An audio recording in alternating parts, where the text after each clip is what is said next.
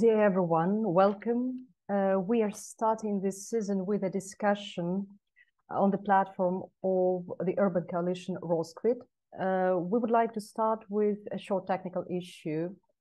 For you to take part in our discussion and to follow it in Ukrainian, please choose the Ukrainian channel. Today we have simultaneous translation. To choose Ukrainian, on your screen below, choose interpretation button and the Ukrainian language there. Two languages and synchronous translation. So if you would like to have translation and to listen and take part in today's discussion in English, please use the interpretation button on the below panel of the Zoom and use the English channel.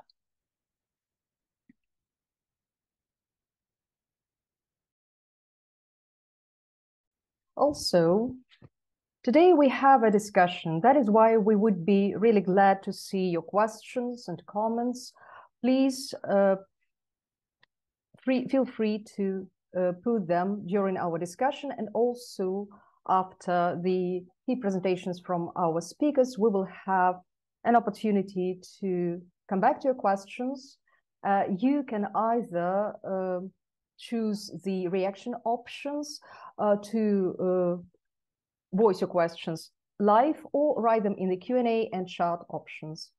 Today we are here to talk about the new draft law 9664, its potential threats and alternatives.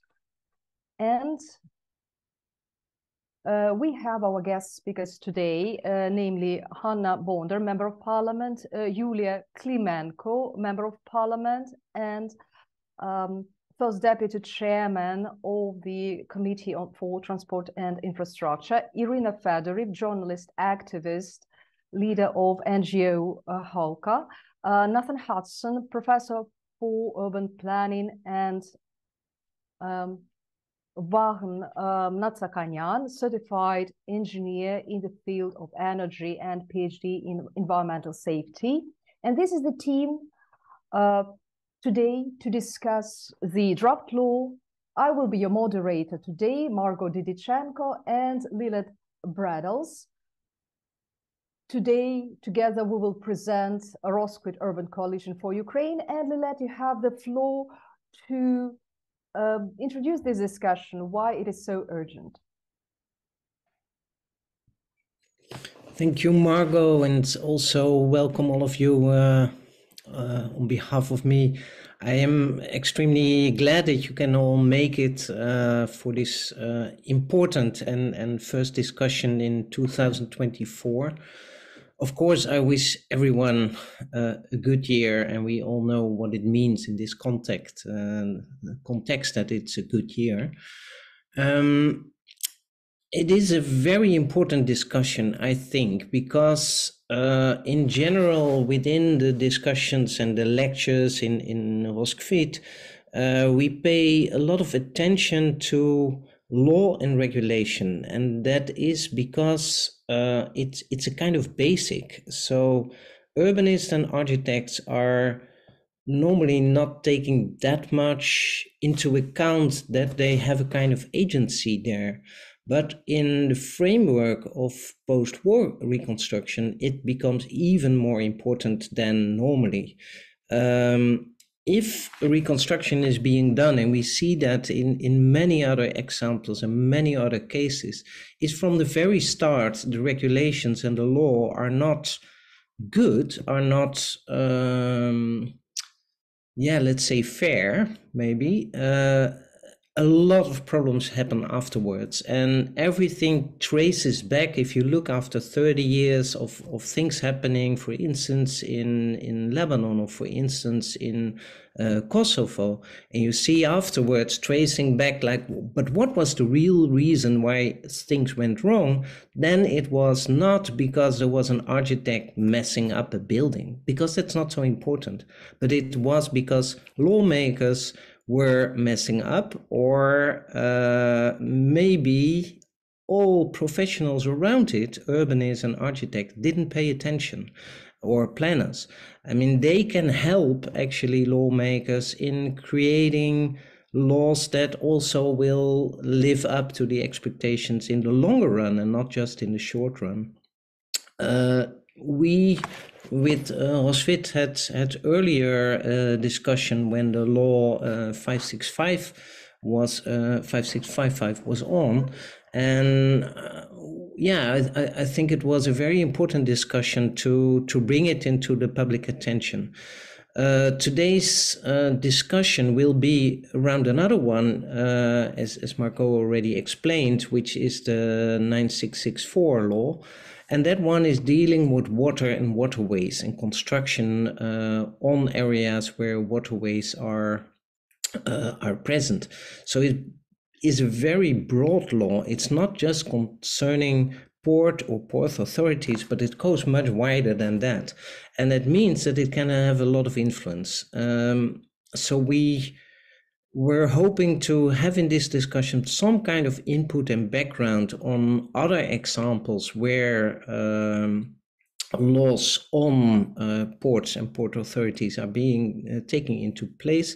That's why we invited Nathan and Van to get it into a perspective which is a little bit broader, on both on the economical field and on the area of ecology, which is a very important aspect to look into in this case.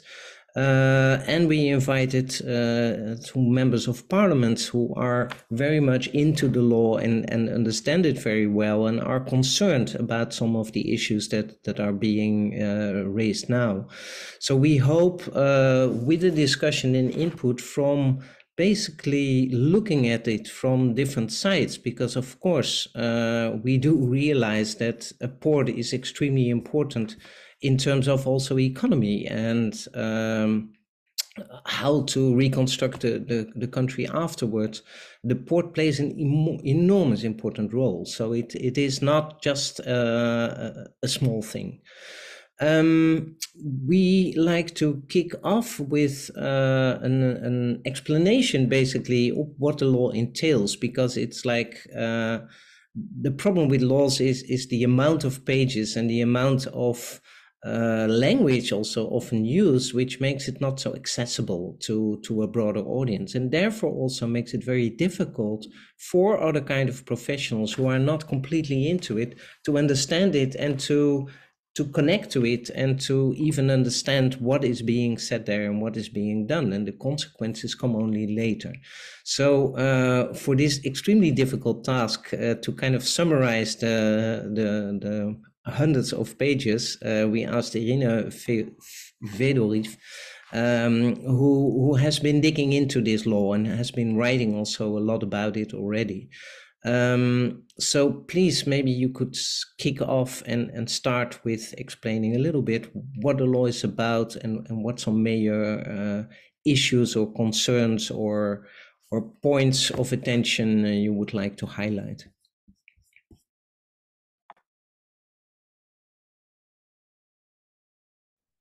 Thank you very much for having me. And I would like to stress today that in Ukraine today, we understand the support of our Western partners provided to Ukraine at this moment, and the resources we're getting depend upon trust. So our civil society, members of parliament, need to lobby for the legislature which will not contradict Western values. We will do everything possible to resurrect, rebuild everything that was destroyed and to continue after the war. Yes, we have analyzed this draft law in various aspects. We have engaged ecologists, legislators, and other specialists. And now I would like to share my presentation summarizing our conclusions. Here, one of the key initiators of the draft law, Olena Shulak, head of the ruling party, Sluha Narodu, servant of the people. And this is an initiative that was drafted together with the government, and this is the initiative aimed at resolving issues with the ports of Ukraine. Ports are extremely important because we need to use them to transit grain, and our economy depends upon this. But let us really discuss whether the publicly voiced provisions of this draft law are really the way they sound. So the challenges that we have pinpointed at the very start, we need to have not only we need to stick to the procedure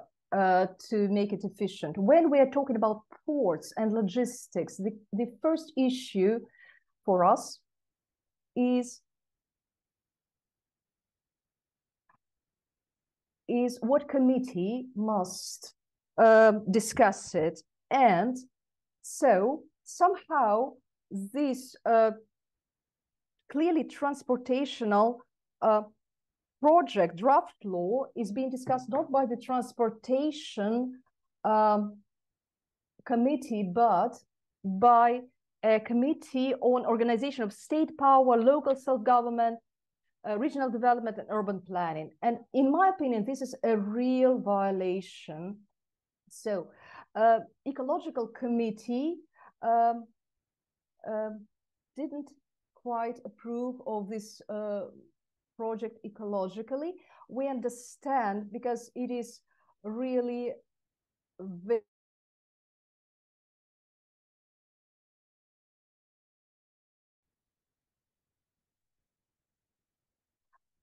I have discussed the procedure in terms of Great Britain and its context, and there is a practice to involve courts there. So, and in the practice of our Supreme Court, we can see that it is being dominated by the decisions to return the land that was allotted with violations to return it to the hromada or to the state. And together with lawyers, we have analyzed this practice, and we understand that the draft law can really endanger this practice. Instead of borrowing the best court practices from Europe, we are actually blocking this initiative if we adopt this draft law. And the fourth point here, which was a problem from this very start,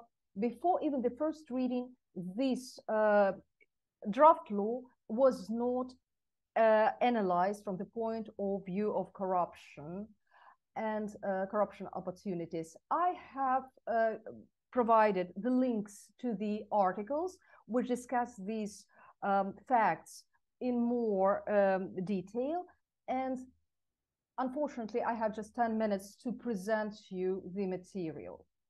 So what kind of risks are we running here for such areas? The areas next to rivers, lakes, and other water resources are endangered because our draft law, which is being positioned as a resolution for seaports, actually from the very outset focuses on rivers, lakes, and water reservoirs. And at once here we are dealing with the interest of developers. The same that goes in 5655 draft law.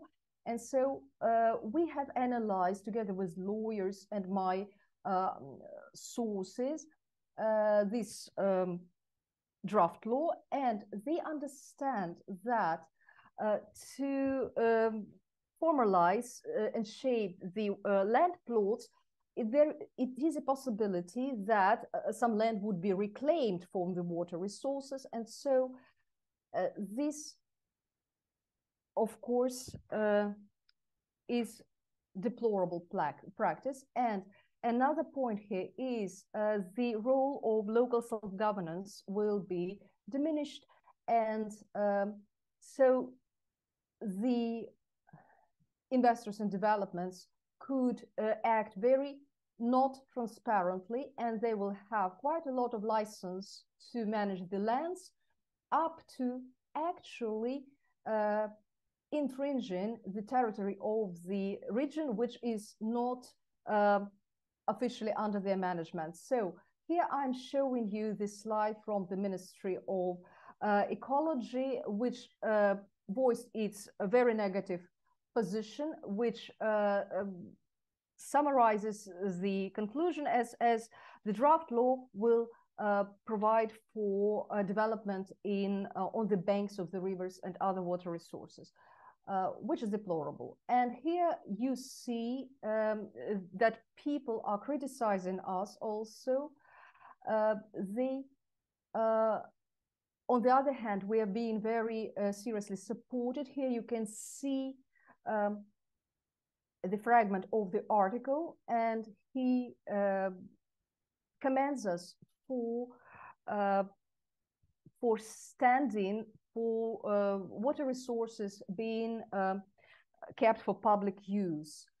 And one more interesting thing to discuss it's about corruption, and I'm here actually questioning the silence of this committee, anti-corruption committee. When they were discussing 5655, they were rather eloquent, but here, well, after 5655 was adopted, we have been for 1 year proving everyone that yes, it was a bad thing to adopt. But now to return back to Ms. Shulak, when during our first session I heard this project, this draft law being discussed, even the committee members were asking why there was no appeals to the Committee for Anti-Corruption Committee. And what we received was the answer that the National Anti-Corruption Agency was monitoring the draft law. Yes, this is the procedure. If the national agency finds it that necessary, then the expertise would be appointed and started. But presently, we cannot see any anti-corruption expertise conclusion provided by the agency, anti-corruption agency. We have analyzed the draft law not only from the point of view of its threats to ecology of Ukraine, but also from the points of view of corruption. There is also an article we have published today, actually, and our question there is very simple. The Anti-Corruption Agency has voiced its conclusions about this draft law. Actually, when you look at these conclusions, the anti-corruption expertise had to be conducted, but it wasn't. And so here, this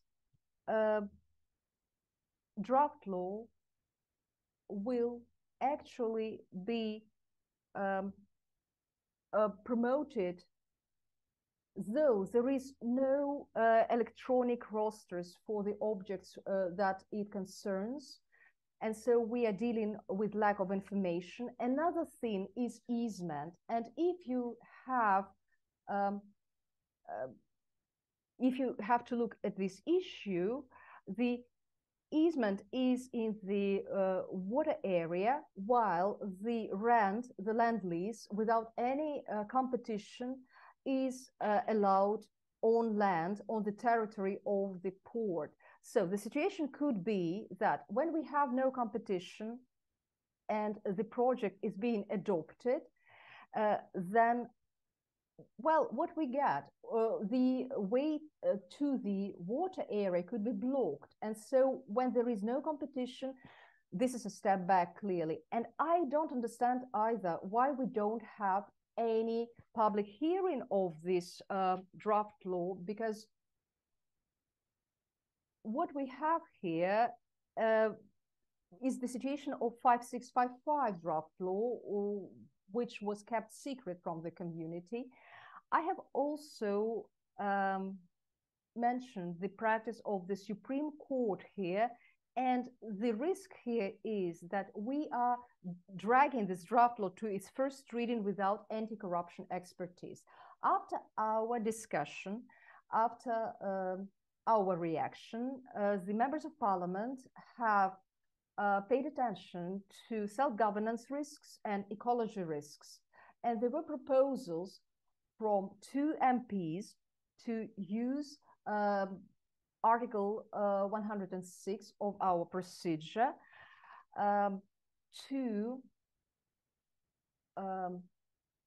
disregard those risks in terms of rivers and focus those risks on the part of self-government. Looks right, because it looks like the committee listened to us, but I'm living during the time when I can analyze information, and I can say I am not buying that, because if we see that this project had to be worked on by the Committee of Transport, but it found itself in the Committee on Organization of State Power under Ms. Shulak, and I'm not sure that this is the case.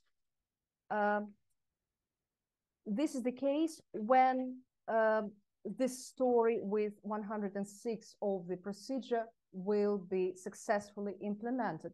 Here, what to do is the question. My answer would be champion taking this draft law back to the committee, and the procedure, the normal procedure would be to create a work group before all those erroneous decisions were taken on this draft law. And I guess we must involve all the stakeholders, public representatives, ecologists, representatives of ports and business, and public participation is necessary.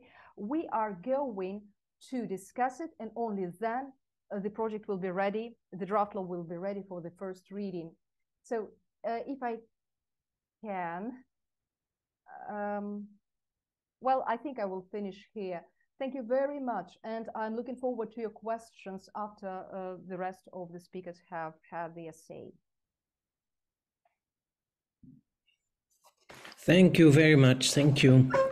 Let's indeed first continue and afterwards start the questions and discussion to all of us. Then we have this overview. Nathan Hutton is our next speaker, who will share something, as I said before, from a more international context. We can see you share now very nicely. So Nathan, please take the floor. Thank you very much, everyone. I'll try to go quickly to give more time to our honored guests from the Ukrainian Parliament. I'd like to discuss the international context of Law 9644 and why it's so important. The first point is that port ownership and issues related to ports are always fraught with politics. We've seen many international examples. For example, in the United States, the Dubai Ports World controversy of 2006, which caused a major political scandal in the United States. There's been a lot of global discussions about Chinese acquisitions and other foreign acquisitions of critical port assets, critical port lands, particularly those related to China's Belt and Road initiatives. And fear that this acquisition of key port assets will undermine both national sovereignty and development goals in developing countries. So this is not just an issue in Ukraine, it's happening all around the world. When we talk about ports, one of the key questions is how do we balance the profit seeking with private entities and environmental protection? And in several countries, United States included, you have a larger entity like the Army Corps of Engineers in the case of the United States that's responsible for maintaining river navigation and deepwater channel access, and is responsible for weighting the benefits and costs of different types of improvements and different development alternatives. The U.S. Army Corps of Engineers was one of the first entities in the world to pioneer the process of benefit cost analysis. And in recent years, environmental impacts have been increasingly considered throughout this procedure.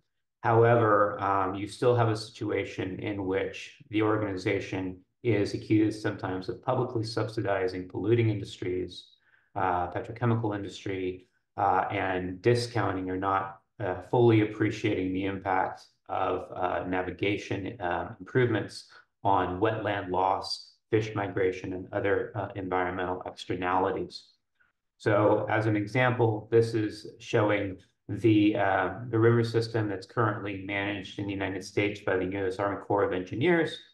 And you can see that they manage it as a system, the understanding that it must operate as a system, both from the perspective of its economy and for ecological reasons. And it prevents those areas that are upriver from taking actions that might negatively impact areas that are downriver. So again, it's a rationale for having a single entity that could potentially regulate these riverine systems. The question, should port land use decisions be made nationally or locally? For economic reasons, there's a strong argument that a country should have a national port plan, should have a national port vision, and should have strong international coordination at the same time. Ports and rivers must function as a network because they must interline with other freight networks, whether those are rail networks or highway networks that are also national or international in scope. Furthermore, a river should be seen as a coherent ecological system. You have to manage a river as one single entity.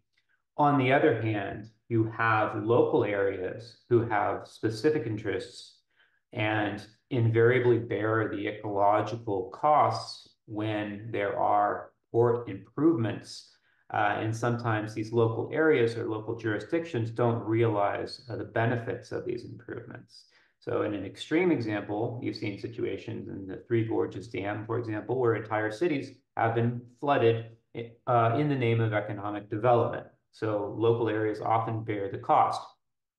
When we look at port ownership patterns in the United States and in Europe, most port authorities in the United States are what we call landlord ports, in that they own the land, but they lease out their operations to private sector entities, private providers with particular capital and expertise.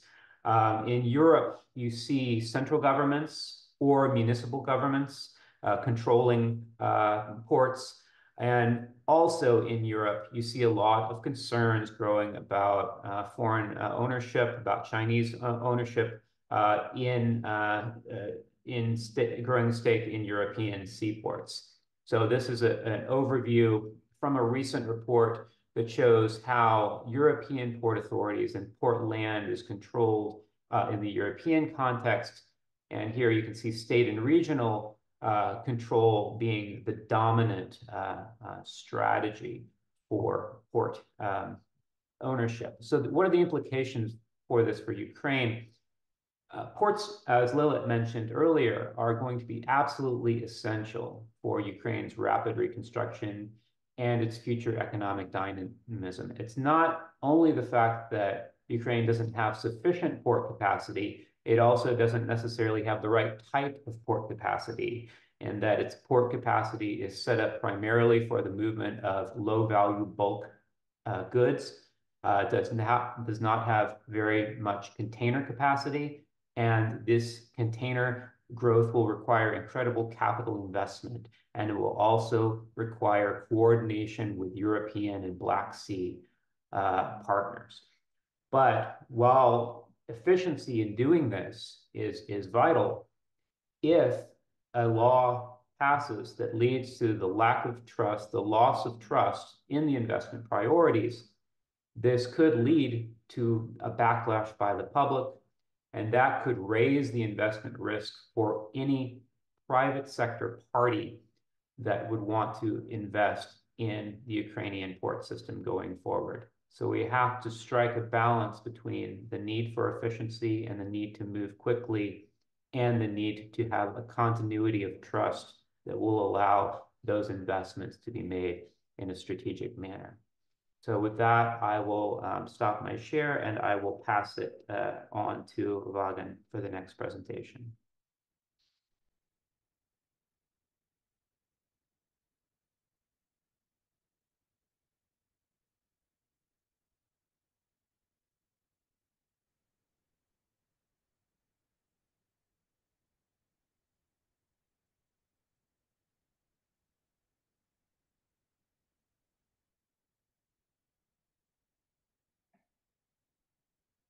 Thank you, Mr. Hudson. This was very informative for us to understand how international practice works and what aspects are worthwhile to pay attention to. And I would like to give the floor to Mr. Natsakanyan, certified engineer. Please tell us about the ecological risks that the draft law entails. Can you hear me? Mm-hmm. Good. Welcome, everyone, dear colleagues. Thank you for inviting me. I would like to use very simple language to discuss the risks that emerge here in connection to this draft law. But first, I would like to discuss it on one example, and the case is the case of Mariupol. This is one of the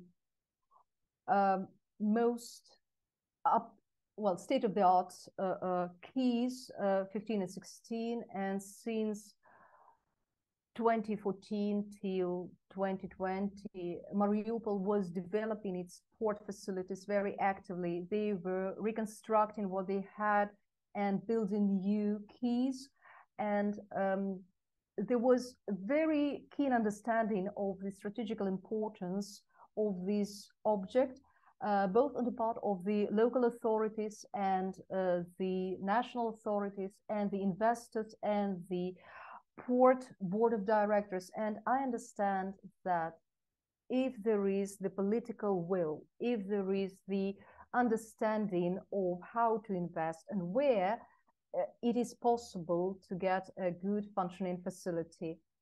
And of course, only legislative acts will not suffice to develop ports, but they are very conducive to their development. So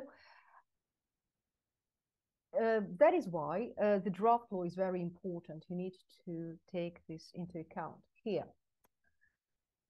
First of all, I would like to say that unfortunately not everyone understands that water is our most important strategical resource.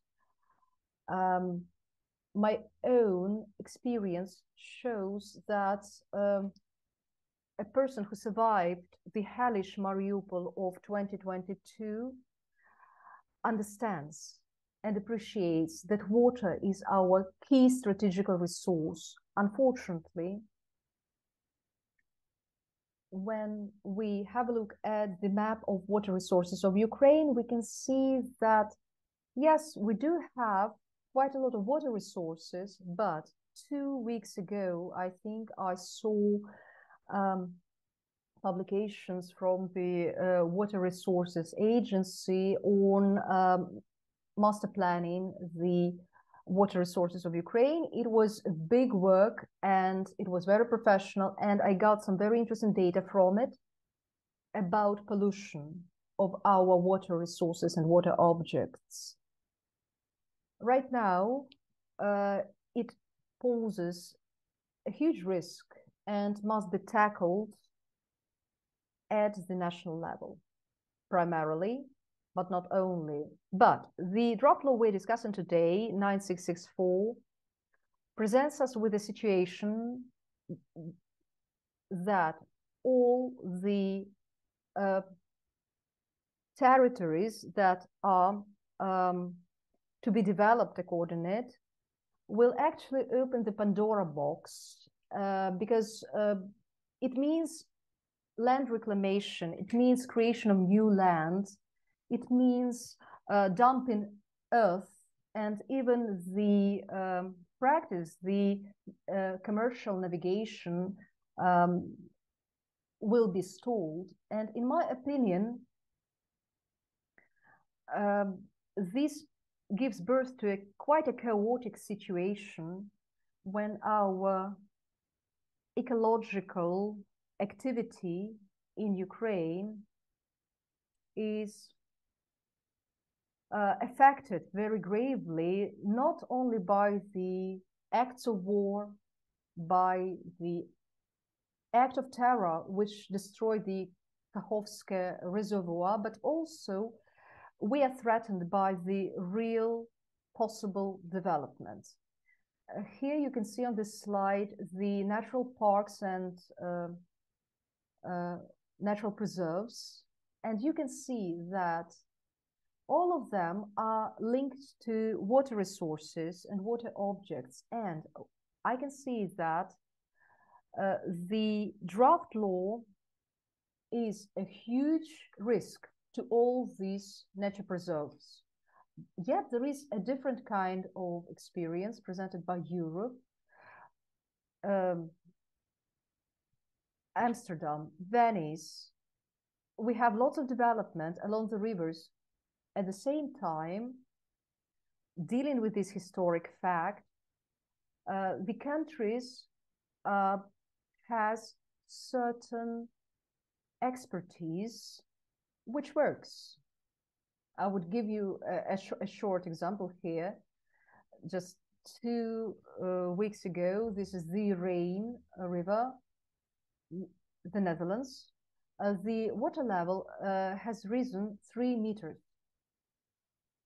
At the same time, because of the engineering solutions, clear understanding of the risks, the work of both local and national services and agencies, yes, we can see certain territories are flooded, but there is no panic. All the constructions protective constructions are working, and the dwellers are not discomforted. The only discomfort maybe is that you need to make a detour on your bike, like 500 meters. But do we have similar institutions and agencies in Ukraine? Unfortunately, I have to state, I have never heard of any such agencies. And when we were discussing the reconstruction of Mariupol embankment, we were looking for organizations to reverse certain waterways during the construction. We found no expertise adequate in Ukraine, and we understand that such development that is fostered by draft law 9664 will be chaotic, and it could be like this.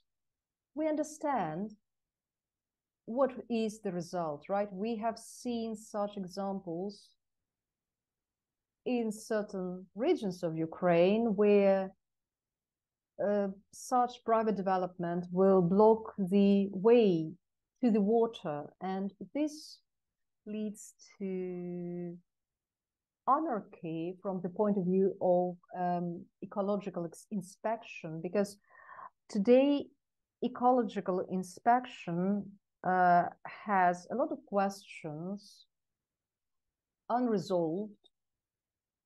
And when the draft law, if the draft law is approved, then these questions will be even more numerous.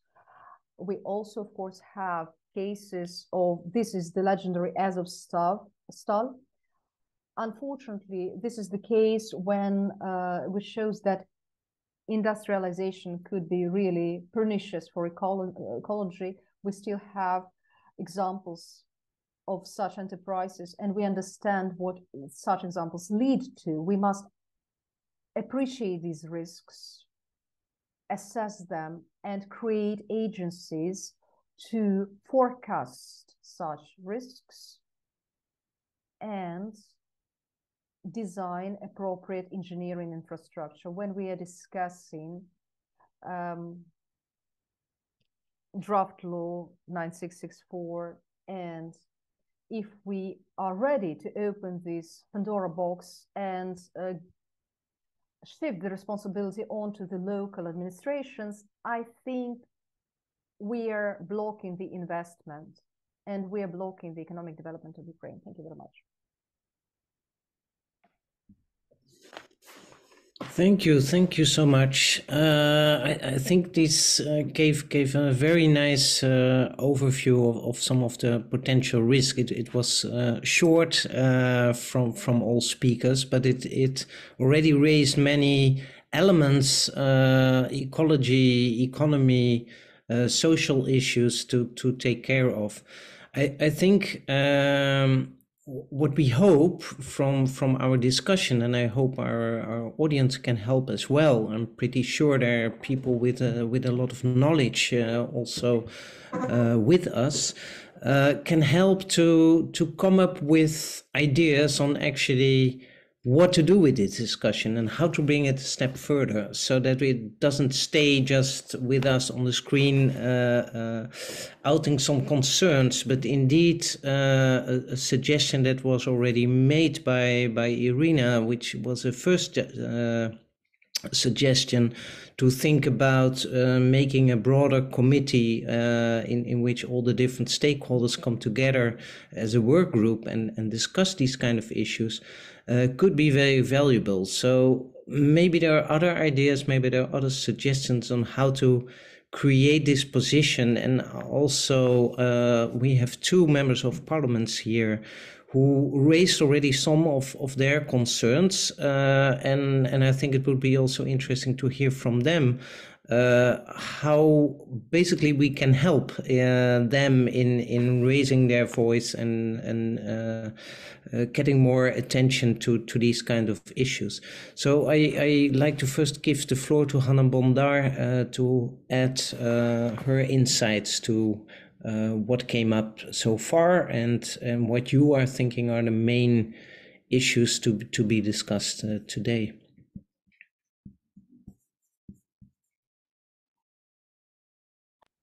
Thank you very much, dear colleagues.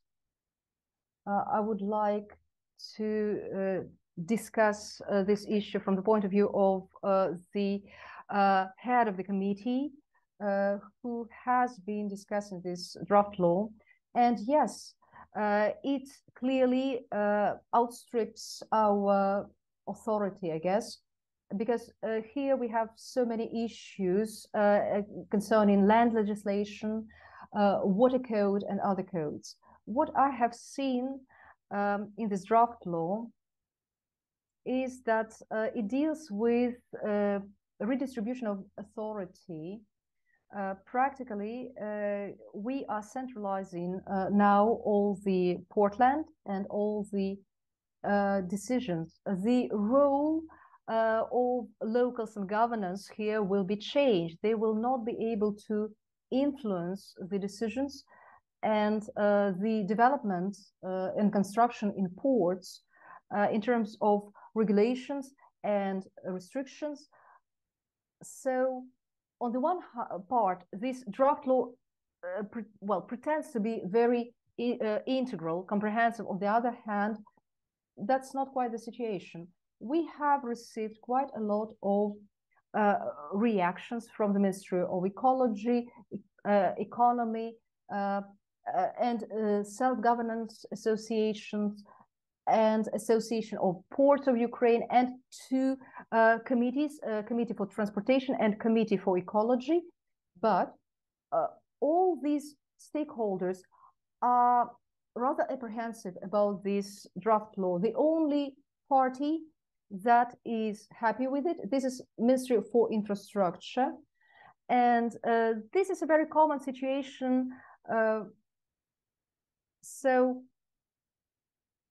But yet, usually after the first reading, usually we have the majority who is approving of some draft law, and so it will pass the first reading easily. But this is the opposite situation. And here, Yulia Klimenko has already suggested a work group before this project, this draft law, can be taken to the first reading. We're not sure that this first reading will be passed yet. We're going to monitor the situation. As an architect, I would like to voice my professional opinion here. I'm concerned with the process of port planning. Presently, we have the notion of detailed territorial plan, of urban planning documentation. This should also be the estimate, and it balances the functions, logistics, and other things before individual projects are designed. But this draft law actually shapes the context in a different way, and so it puts it in the context of port planning. I was Googling and I found the plan of port development only for Mykolaiv, and it looks not like the urban planning documentation. It looks like a textual document, and there is also an aerial view which pinpoints some objects. So this is not exactly the estimate. This is not exactly the plan we are used to, and it is unclear how ports are going to be planned and developed, and it should really lead to some chaotic development, and which is absolutely prohibitive for a port because it reduces its efficiency. And I believe that here we have a very difficult question. What should be the general approach towards port planning? So I have my own opinion here, and I stick to it, that we must have a work group created before the first reading, and maybe it should be discussed once again. And I really would like to express my gratitude to Nathan Hudson, who today told us that the ports in the US are actually managed by US Army Corps of Engineers, because we are now in a state of war. And I absolutely agree that we must also involve the customs, the army, and the bodyguards. So, and unless we have a consensus, we at least need to strive towards it. Thank you. Thank you, Ms. Bonder. You have touched upon the urban planning aspects, which we haven't yet discussed today, but this draft law really is all about urban planning too, right? So, but I would like also to invite Ms. Yulia Klimenko,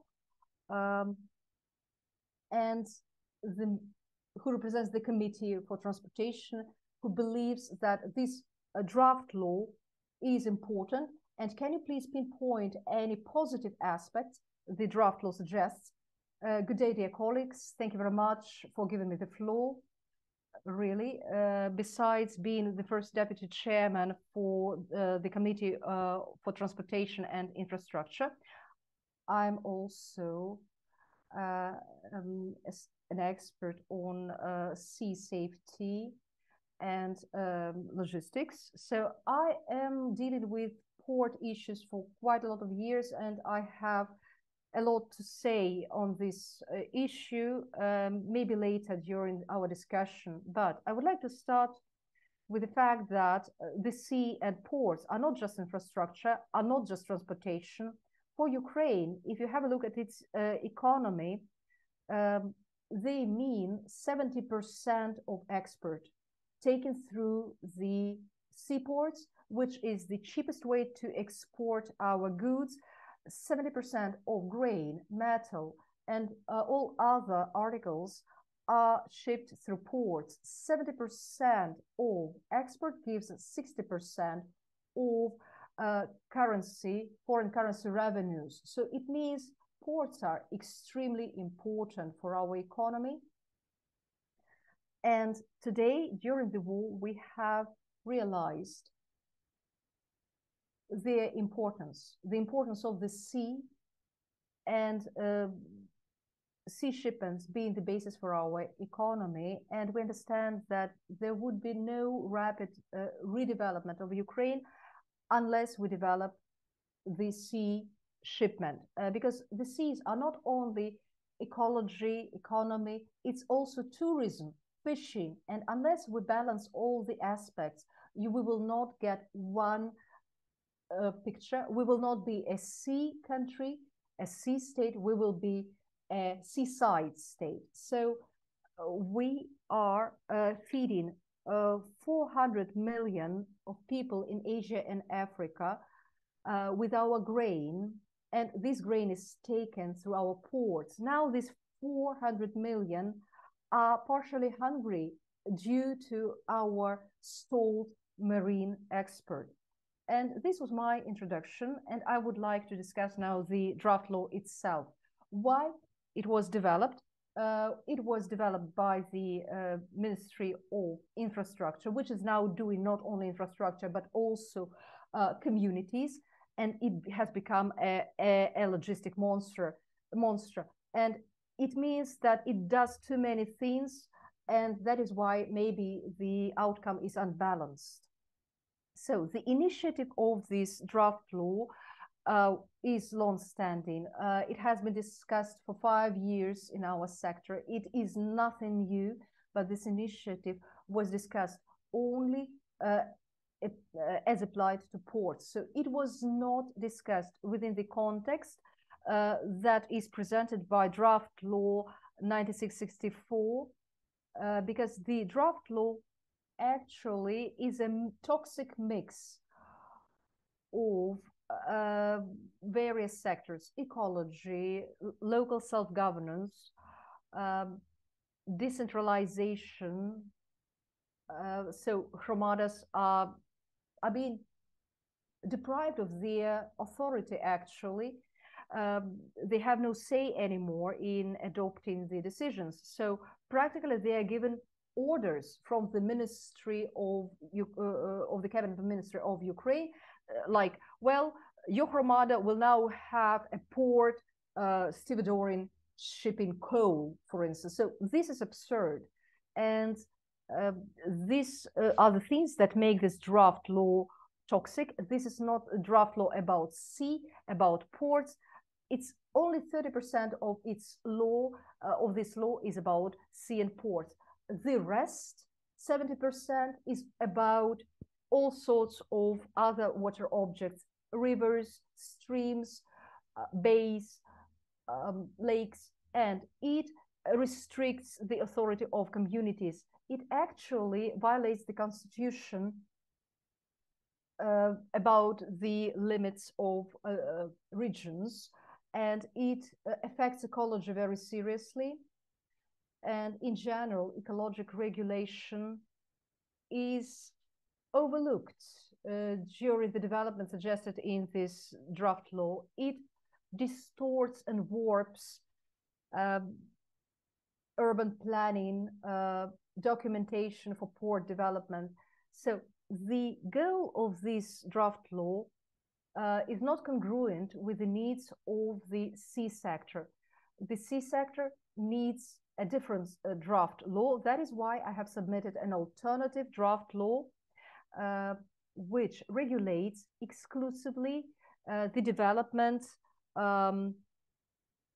construction on lands occupied by ports, seaports, and it does not concern any other water objects of Ukraine. We must understand that sea objects and in general sea logistics and sea safety is being regulated by the international law, 70% of it at least. So we do not need to invent anything again.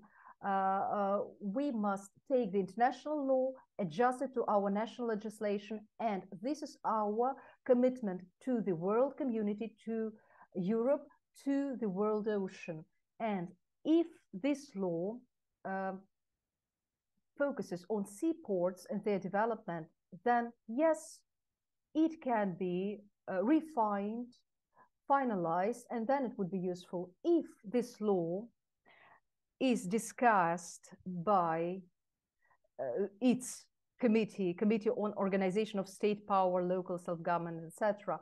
If this committee decides to submit it for voting, then the only way for us to finalize, to make this toxic law better, return it back to the committee, create a work group, and this work group must include various experts from various sectors, because water is the crossroads for tourism, for communities, for ecologists, for business, for logistics, and for safety and security and many other things. And this work group must be very powerful to read and appreciate every letter of this draft law, and the work group must take out the toxic regulations out of this draft law, because it opens the sea gate, the margate of Ukraine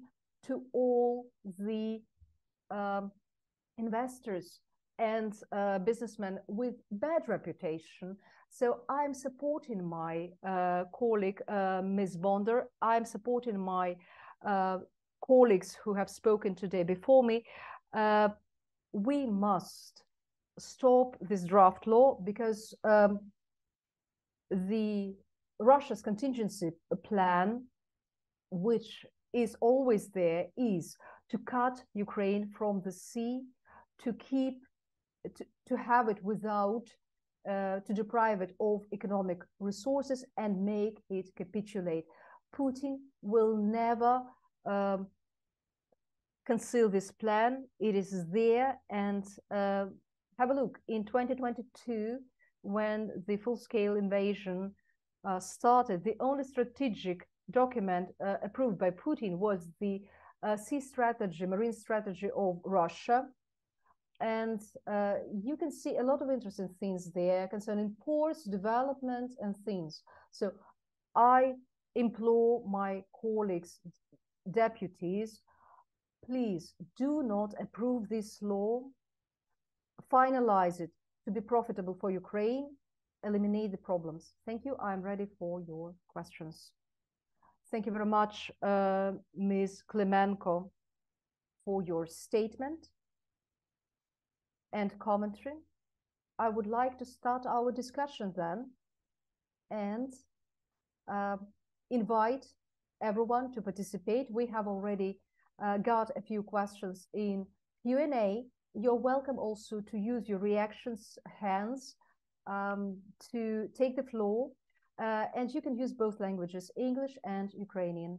I would like to start with the issue which was already voiced by Ms. Klemenko. This law is multi-layered, actually, and there are very many stakeholders to this law. I would like to start with the question, what should be the balance of stakeholders, balance of power among the decision makers when we're discussing the development of ports and marine territories? Should this be the council of the port? Should it be the national level, the local level? Mr. Hudson, maybe you can start sharing the experience of the international community in terms of who are the decision makers, how to deal with this issue, and maybe we can apply this experience to Ukrainian legislation to balance economics with ecology and spatial development, and at the same time make it legitimate so that it would be well balanced.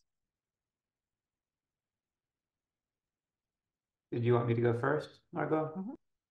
Yes. So in terms of balance, yes, having the Army Corps definitely, I think, is good for making things public. It's because everything that they're doing is in the public record, and their methodology is relatively simple. But they are criticized because their principal function has been ensuring navigation, and sometimes that's at all costs. And so there has been criticism that even though they intend to balance the ecological and the commercial tends to win out. And so that is a challenge.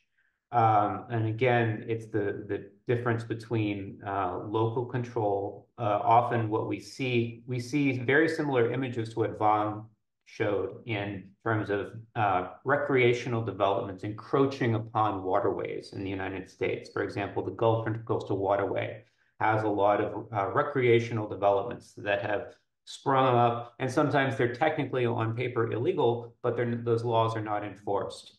And so there have been a lot of dangerous situations with barges, for example, carrying hazardous material, crashing into restaurants that are built into the waterways. And so this is not just a situation that occurs in Ukraine, it occurs in the United States as well. And sometimes it's not just about having the laws in the book, it's also about enforcement, because often private entities will not ask for permission, they'll just ask for forgiveness. They'll build something and then they'll be tied up in court for many years trying to get it removed. And so this is an issue that we see quite often in the United States, particularly in those areas of the waterways that are relatively lightly regulated because they're between cities.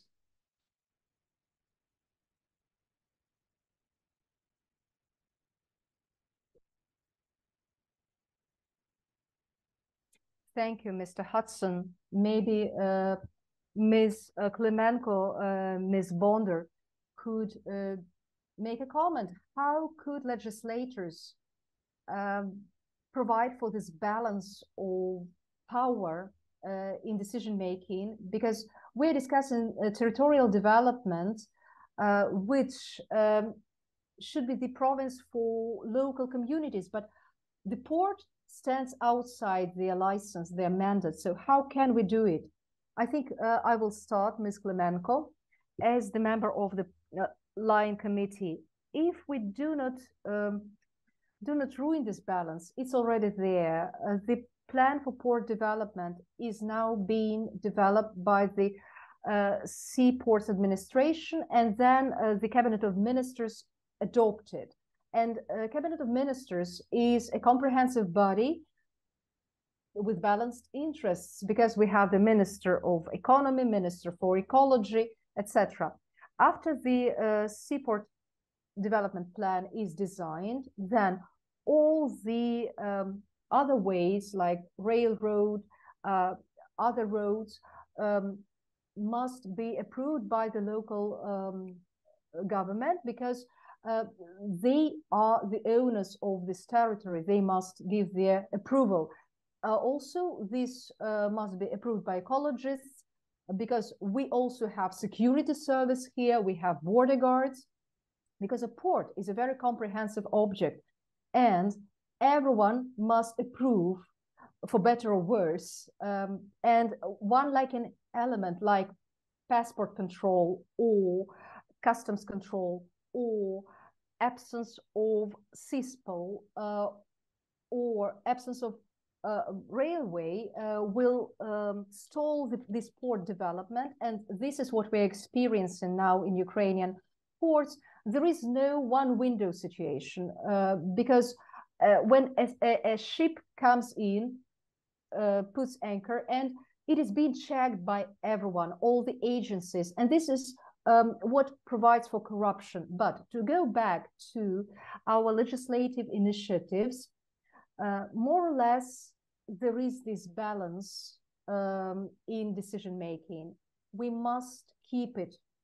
It could be improved, but we cannot ruin it by taking away the license of local authorities, because the community must have a say. I don't want to have a coal port next to my beach. I want my beach to be focused on tourism, because this will create more jobs. Because, you know, communities are interested not only in taxes, they are interested also in jobs. They're interested in giving their people jobs in tourism and attracting new people. So if the community decides to be developing as a tourism destination, not a coal port, this is the right of the community. You cannot step on the community and build the coal port there. You must ask the people. You need to ask them the question, would you like to be sick of cancer in 30 years' time? And this is the dilemma. You know, a port is like a body, a human body. You must have both the kidney and both of them and the liver. So both of them, all the rapid solutions are not efficient. We must provide against corruption. I'm not taking the case of rivers and lakes, because there are quite a lot of lakes and rivers of local importance, and I'm absolutely positive it is up to the local community to decide whether they want to have a beach or the aqua park or the fishing facility. So Cabinet of Ministers has nothing to do with that. So first we must categorize those objects. Then we must also discuss the existence of inland waters, sweet water. And once again, this has nothing to do with sea objects, marine objects, because they are regulated by international law. National law here plays a very limited part. I apologize for taking such a long time to answer.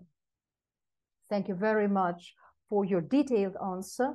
And I think that you have pinpointed quite a lot of aspects connected to this topic.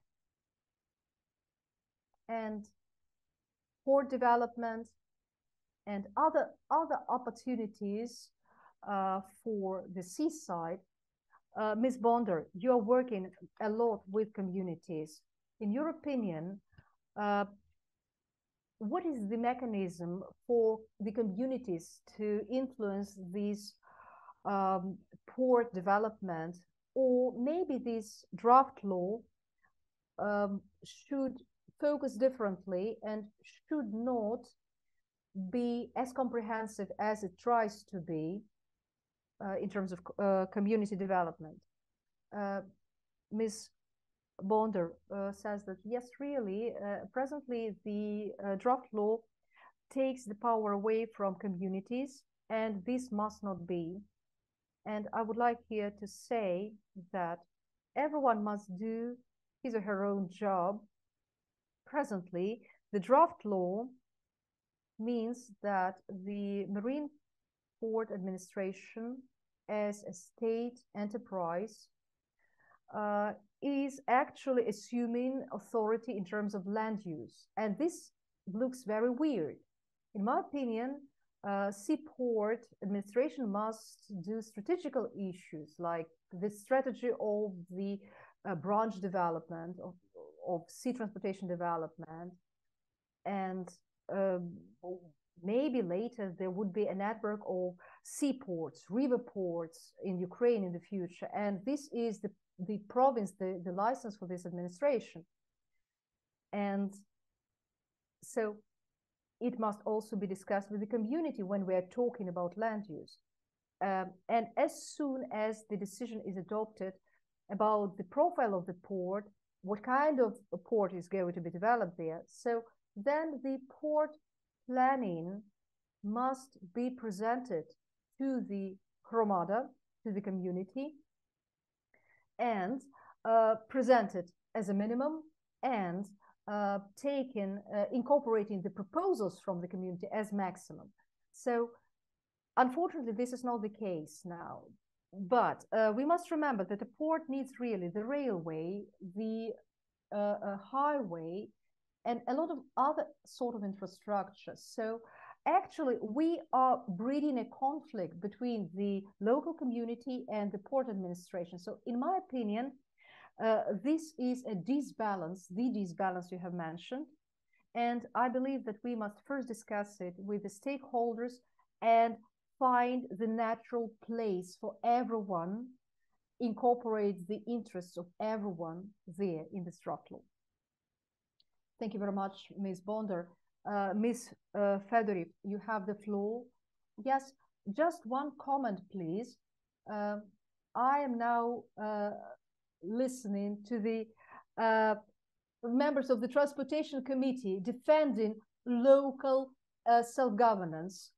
Imagine what is happening in our parliament if actually the head of the Committee on Organization of State Power, Local Self-Government is adopting a draft law, actually taking the power away from the communities, while the transportation community is defending the local community self-governance.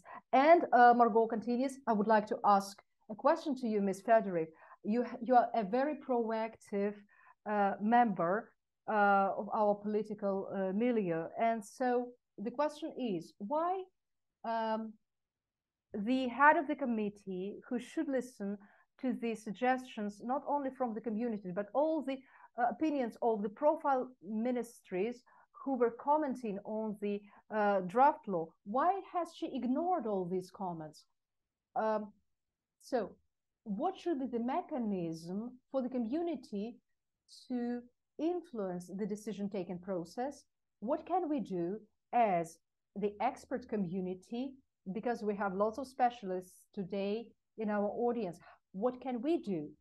How can we influence the process of adopting such decisions, adopting such draft laws? What can we do?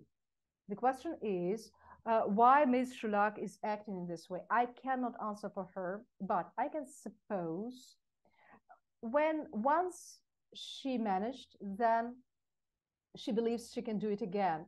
1 year ago, we saw that we were being kicked out of Zoom conferences, even when there were some committees who were discussing digitalization, but they were unable to press a button to let us in to participate in meetings with international partners. So, I mean, the situation was absurd because people were getting like 200 pages to read for the next day, but she managed and she got this draft project adopted. So she believes she can do it again. And it means that 1 year ago, we were weak, we were not consolidated if we failed to stop her. Now we are stronger. And I think we can say thank you to Ms. Shulak, because problems consolidate us and give birth to leaders. So we are not, we were hurt last year. For a year, we had to explain to our international partners how we're going to live on with that. But we didn't manage to stop it in the parliament. Then we stopped it in European Parliament. So we managed finally. But it was really painful. And now we are in a better situation. We actually have international partners. We have Rosquit, Urban Coalition for Ukraine. We have grown during this year. We have even Committee for Transportation who protect, defend local self-government. So we need to say that we can see the risks, and we must express our gratitude to Ms. Shulak for making us the way we are, and they will think whether to really vote for it. Because 1 year ago, when 5655 was adopted, we lost by 3 votes. So we lost just by 3 votes. This time we must be stronger, and we must return this draft law for finalization. We must fail it in the first reading, because yes, I mentioned the work group already. Yes, we must amend it and reshape it. Thank you, Ms. Federic, for your comment. I know that Ms. Bradels has questions. Go ahead, please. Yeah, a question, maybe a suggestion actually that was kind of given in the conversation, listening to it. And it started with Anna Bondar explaining her personal professional opinion as an urbanist, and talking about planning and how normally planning process goes, and how a regional plan could actually look like. And so my point is look like, and that is image. And that relates back also to what Van was showing, images. And I think in this whole conversation, we're talking about words and words and words and words, and it is not visual. And visual things are maybe more easy to grasp. So my suggestion would be to create a kind of presentation that shows, first of all, maybe not only from Ukraine, but international situations like Van was showing, which is so in the face, which is so clear, and explains the dangers of, like, these kind of images can occur within this draft law. Within the framework of this law, this easily can be done. These private developments at the seaside, or at the riverside, or at the riverbanks, or at the lakes, and that is a possibility. Another possibility is, as Anna was explaining, like, how do you make a regional plan? How does it look like? I mean, a general audience, which is also part of Parliament, they are not used to that kind of plans. They don't see them regularly. They don't read them. So if you give some examples of one, let's say, the bad side, this could happen as a possible danger, but also we could create this overall larger plans with our urbanists and our architects, with indeed, maybe as a suggestion from the audience was, with some international input on other occasions, how it happened in other countries. Would that be a tool that you could use in Parliament, maybe as a presentation, but maybe also in the media in Ukraine?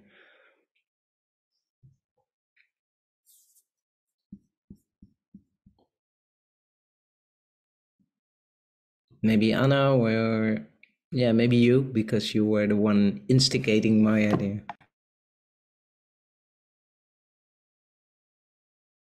Thank you very much. This is a good suggestion. I think we're working with that. Thank you. And Lilith, I also might add that national freight plans are very important, not only for the ports, but incorporating the rail, incorporating the highway, and also taking into account the types of cargo that are going to be handled. And so I definitely agree with what Ms. Klemenko was saying regarding the need to really focus on the deep draft ports first, and really focusing on that and how they tie into the land side connection, because you really only need one weak link in the chain, and that can be in the dock side, it could be in the land side. And so really trying to concentrate on saying, how do all those entities fit together, and how can we plan for the cargoes that we'll be handling 20 years from now, not the cargoes that we handled 30 years ago, I think is very important. Sometimes the institutions that do the planning don't think about that future orientation of cargo and the different needs that it has depending on the characteristics of the cargo. So that would be very important to focus on as well.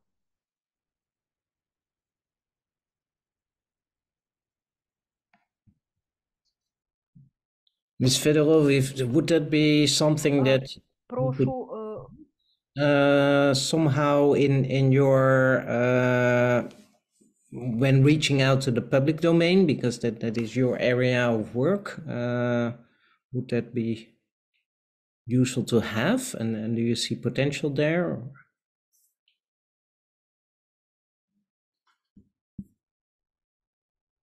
Absolutely. And I think that on our part, I and my colleagues were working through all the aspects, including the corruption, ecology. Architects could be added here because we're not experts in everything. So that is why this meeting is so important, because it brings together experts from different areas. And if we can get architects from other communities, because I was dealing only with ecology and corruption, maybe a little bit with court issues, I think we will get a very strong case and it will be even stronger with such contributions. And this will allow us to explain to each representative of each community, of each committee, and it will be easy for us to explain why we are against it, because we need not only to be negative, but also to show the way to be positive.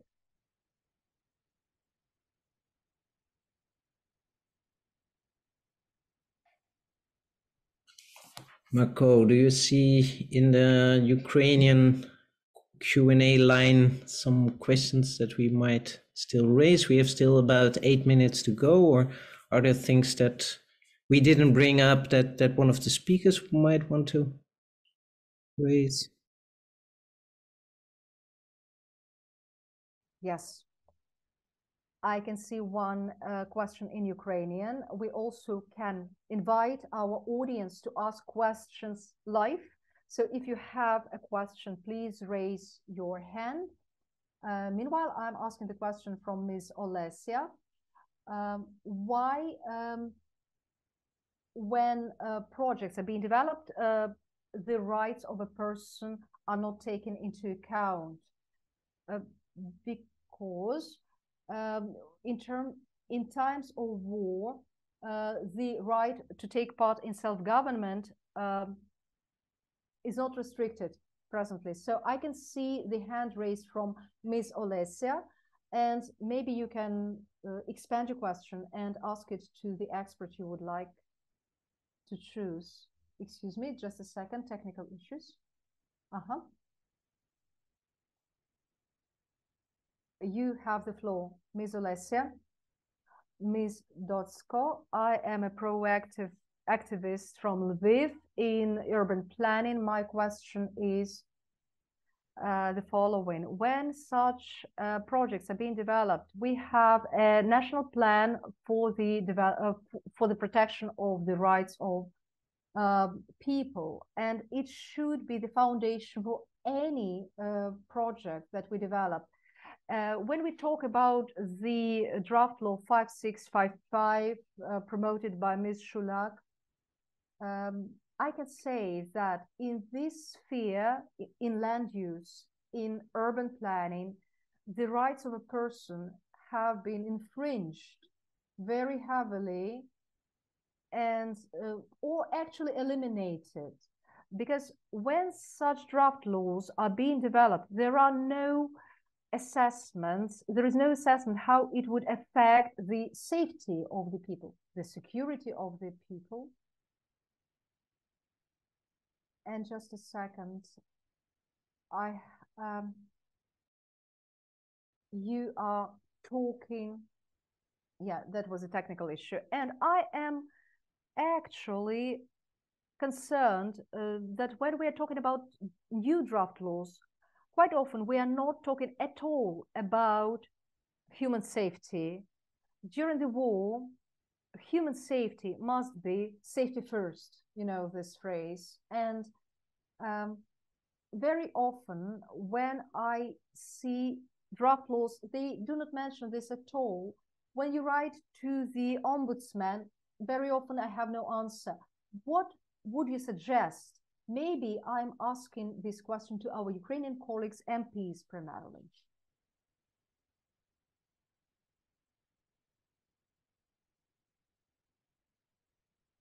Maybe I will start, Ms. Bonder. You know, presently, I would like to explain the procedure of drafting laws.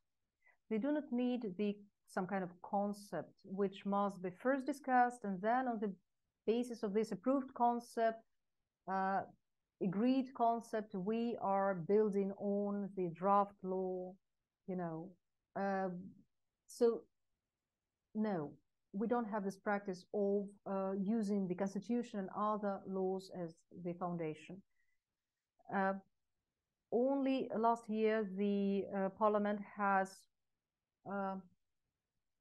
adopted the law on legislative activity, and unfortunately, it is going to start to be brought into effect after the end of the war, and it spells that the draft laws must start with a concept, but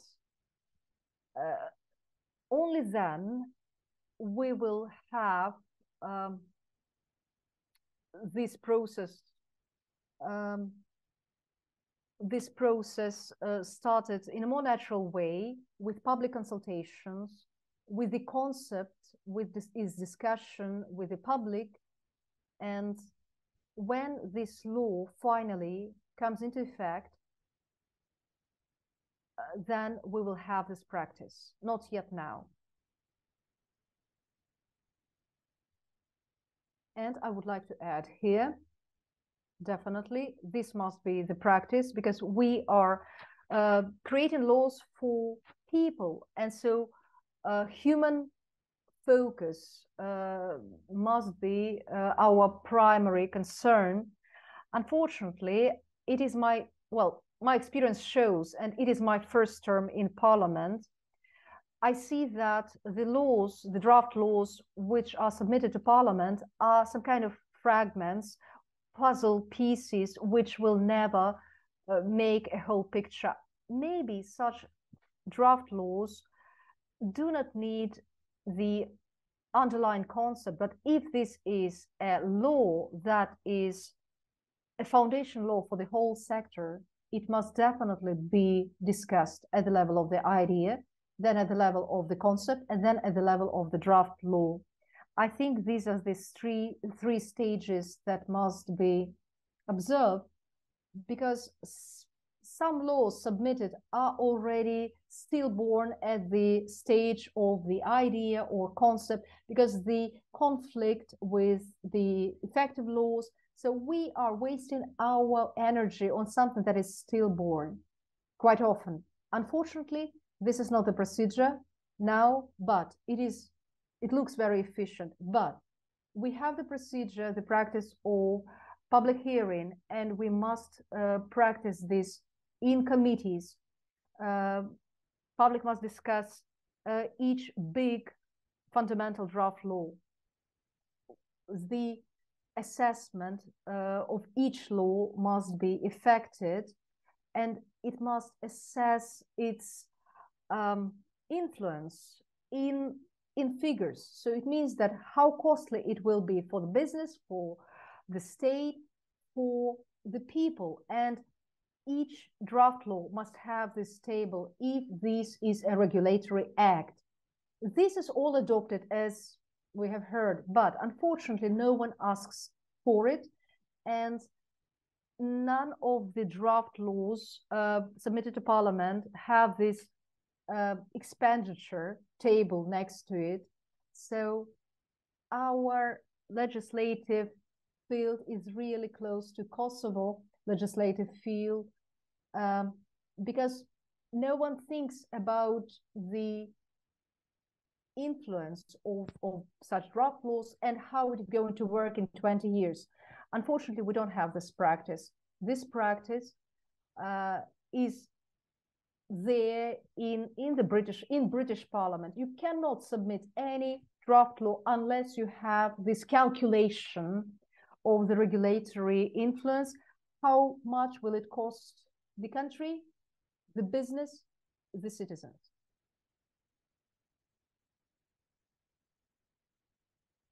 Thank you very much, Ms.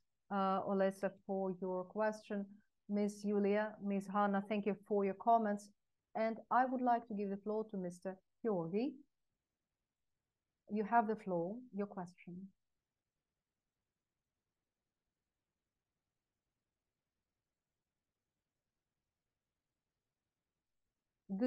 Good evening, everyone. Can you hear me? Yes, we can. Go ahead. Thank you very much for this opportunity to voice my opinion. The first question here I have to the esteemed members of Parliament. Do we have an opportunity to block this draft law? There is nothing to finalize there. It must be rewritten. And there is one more factor here, ecological factor. How does this law affecting nature? And this is the fourth aspect, the assessment which must be done Otherwise, very quickly, we are destroying the environment. Thank you very much for your attention, especially water resources, which are, I fully agree with you, these are our key resources presently in Ukraine. Thank you.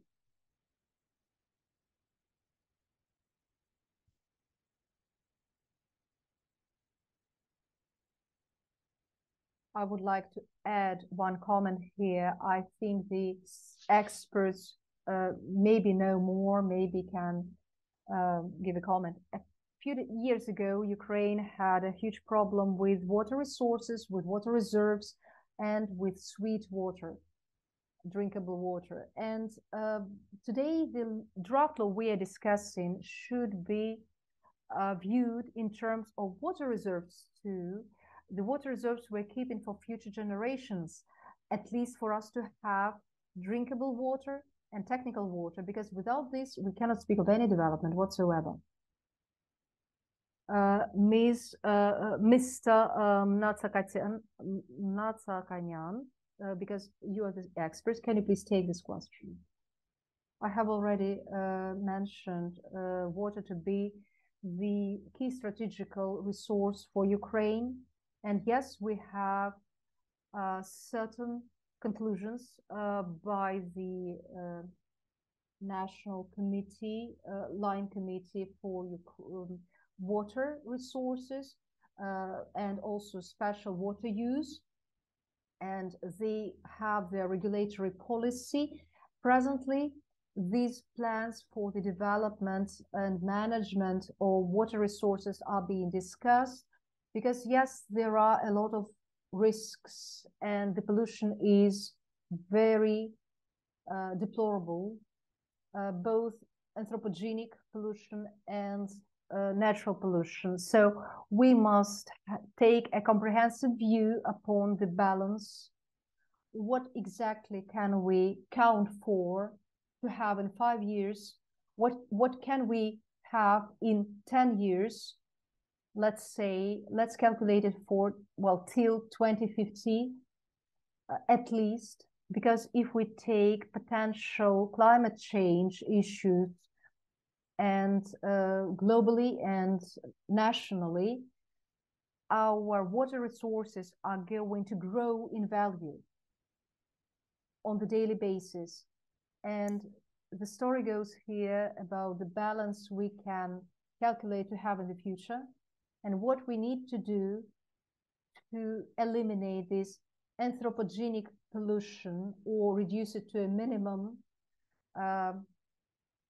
especially the pollution from the agricultural sector. And the Kakhovka Reservoir disaster showcased how vulnerable this resource is.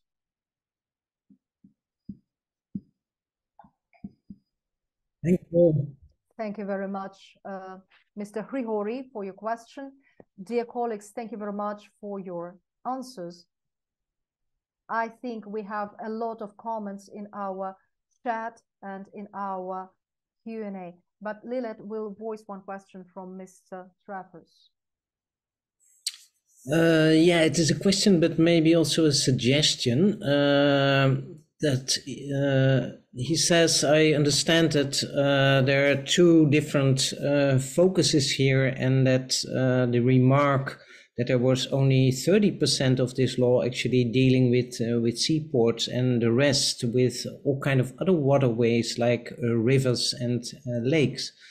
He is suggesting why can't we suggest as a first instant to just focus on the seaports first and leave out all the other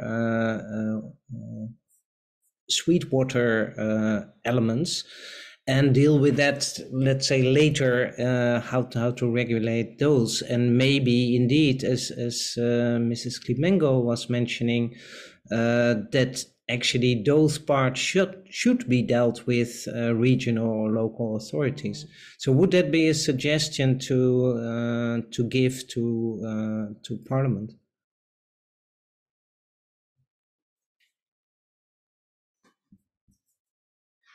Ms. Klimenko, maybe?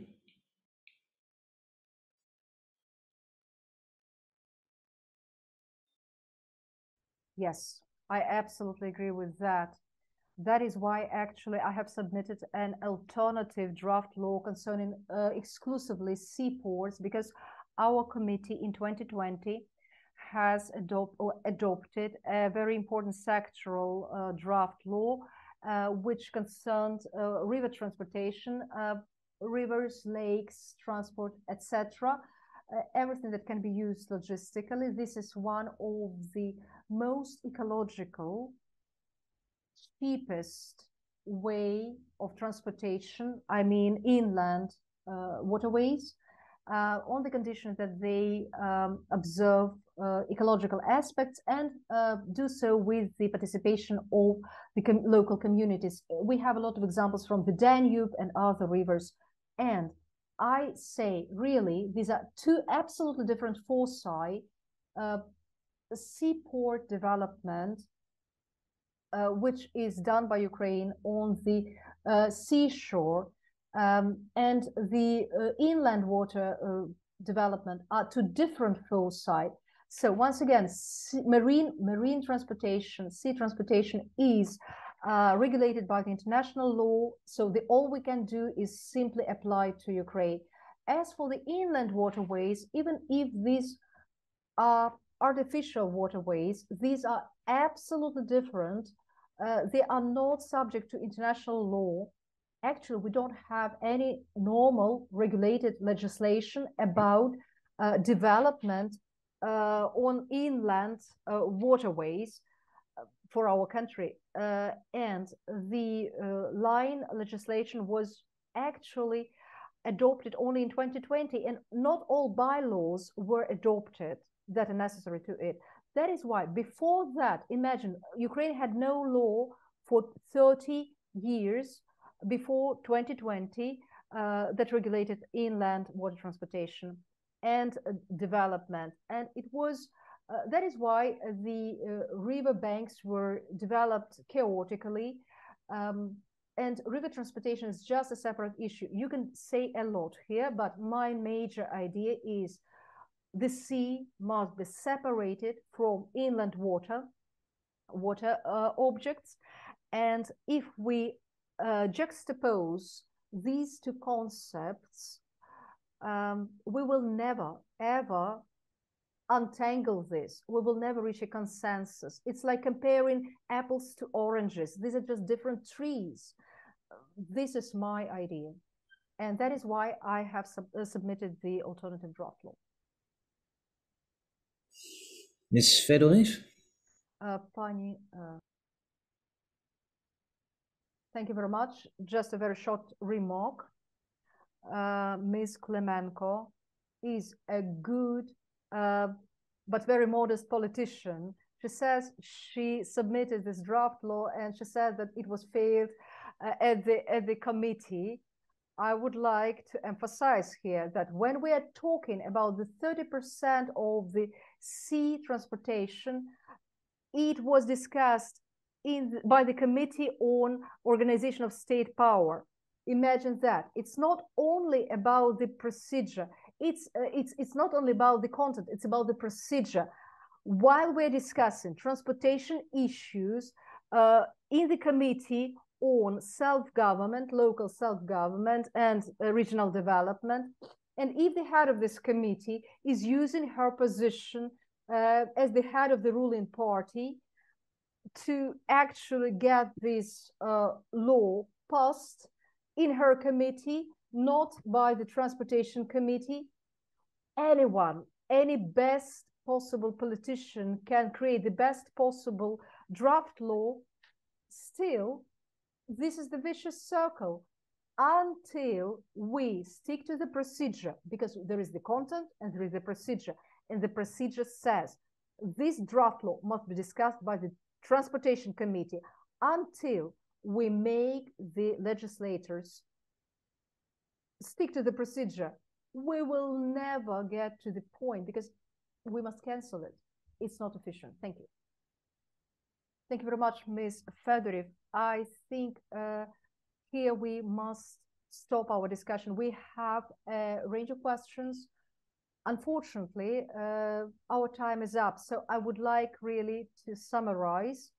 Today, I think we have agreed that this draft law must be declined, must be failed in the ballot, and it must be rewritten, refined, but actually, according to the procedure, it has already been submitted by the committee. And so let us hope that this public discussion with the experts, not only of the Transportation Committee, but also with architects, ecologists, and general public, this discussion will help us to be heard in the Parliament, and this draft law will be revised and amended.